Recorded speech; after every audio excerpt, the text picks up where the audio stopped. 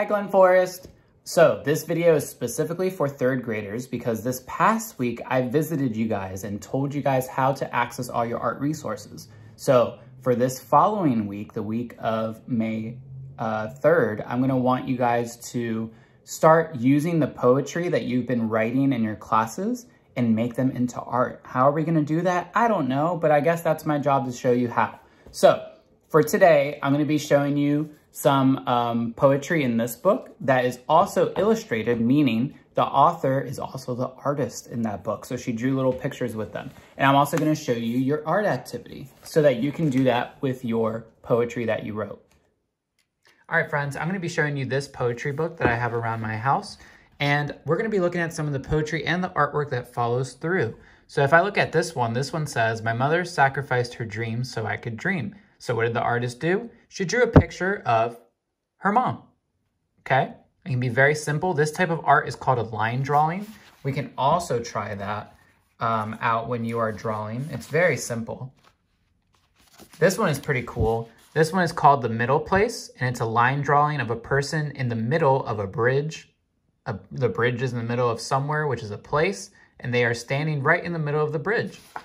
This one is pretty funny. This one is called A Man Who Cries, and it's just eyeballs with tears coming down, different squiggly lines. And again, these are called line drawings. They are different than the art that we normally do at school, but it could be a fun way to do your art for your poetry. And I'm gonna show you one last one, and it's called Together We Are an Endless Conversation. And what is it? It's a music player, a really old music player with a speaker, and you can see the sound coming out of it. All right, friends, so now you are going to find a piece of paper because this is your art challenge. You are gonna write down a part or your entire poem that you wrote during your classes when you guys were learning about poetry. You're gonna write it down on a piece of paper. After you write it on the piece of paper, this is the poem that I wrote. It says, "I miss school, where the kids think I'm cool. Can't wait to go back and use my backpack." So now the next step is gonna be to start thinking about what are my favorite parts of my poem and where or how I want to draw on my book, on my page. So what I'm thinking right now is I'm gonna start thinking about what are the choices, what are the words on here that I've made that I really like? And I'm gonna say school could be an opportunity. I could draw Glen Forest here. Where the kids think I'm cool. Maybe I'll draw a self-portrait of myself here wearing glasses.